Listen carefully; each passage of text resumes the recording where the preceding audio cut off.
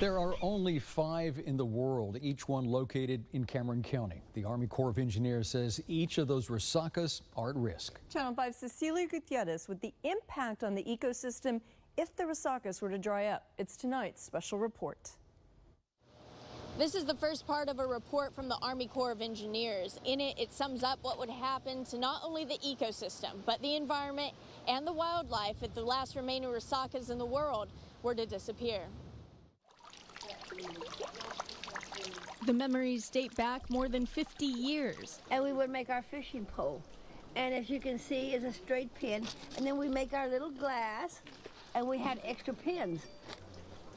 So we could go fishing. And we would just sit there and in the resaca, just hours and hours. Some don't have to look that far back for memories.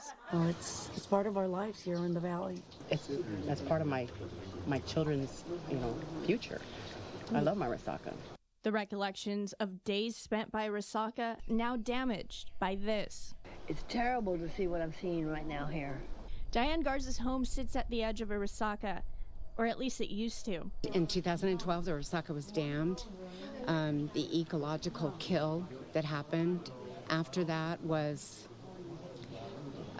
something you don't want to witness. And the water that's in here right now, some of it's well water, and then the rest of it we had to buy. The water you're seeing here isn't naturally occurring.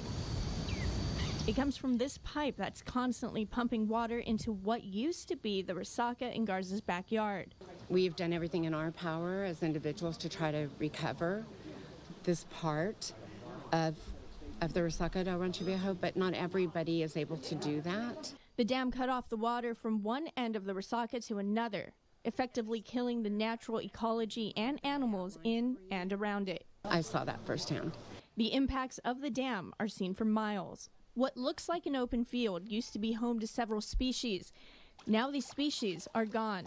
This, at that time, was the deepest part of the natural resaca, but it had little pits that were down in there that you never knew until there was no water. And these huge, incredibly rare fish species were caught there. Thousands of water wildlife were killed.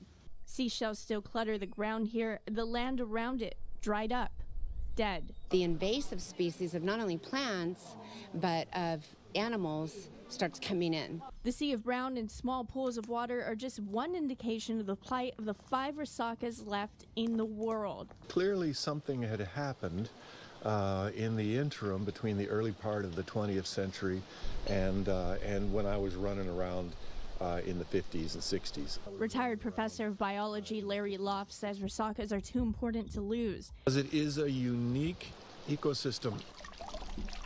According to a report by the Army Corps of Engineers, numerous rare, threatened, and endangered species designated by the Texas Parks and Wildlife Department specifically depend on resacas. And the Rio Grande, you have to understand, was once one of North America's mighty rivers. And every year in the spring, it would swell from all the snow melt and the runoff from the mountains far to the west. And it would spread out across this delta. And in that process, the river would fluctuate north and south across the delta. And when it would move, it would leave, it would abandon its old courses, and those became the resacas. Over time, the Rio Grande changed course due to farming and urban development. The resacas were the key transmitter of water and were the most important transmission points in the Rio Grande Delta. According to the study, because the Rio Grande is no longer allowed to naturally migrate, new resacas would not be formed and the unique and diverse resaca ecosystem would go extinct.